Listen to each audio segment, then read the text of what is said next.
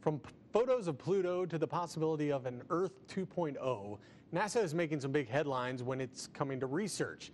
Today, KAGS HD News reporter Alexandra Bush sat down with a Texas A&M lecturer and astronomer to show us why these out-of-these-world discoveries should be hitting close to home.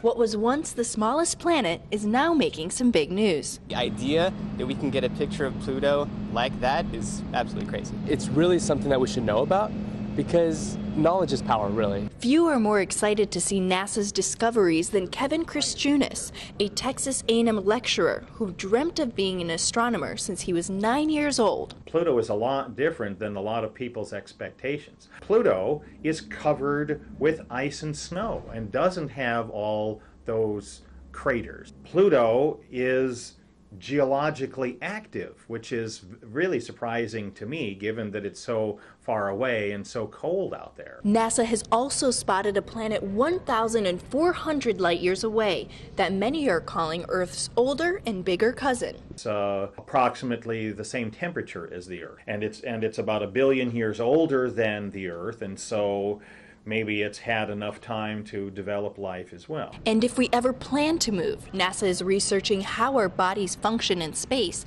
by sending astronauts out to space stations. It's interesting to know, but I don't think it's going to affect my way of life anytime right now. But NASA's research in the past has made a difference today. Kevin says a project looking for evaporating black holes led to technologies that can help locate cell phones. You could have a medium level discovery here and another one over here, and some smart people come along and say, hey, if those are both true, then we can do this other thing. So we should continue to reach for the stars, because what we find may connect with us in some unexpected ways. In College Station, Alexandra Bush, KAGS HD News. NASA's research has also led to a number of everyday discoveries like memory foam, the kind that you find in your mattress, and the Dust Buster wireless vacuum.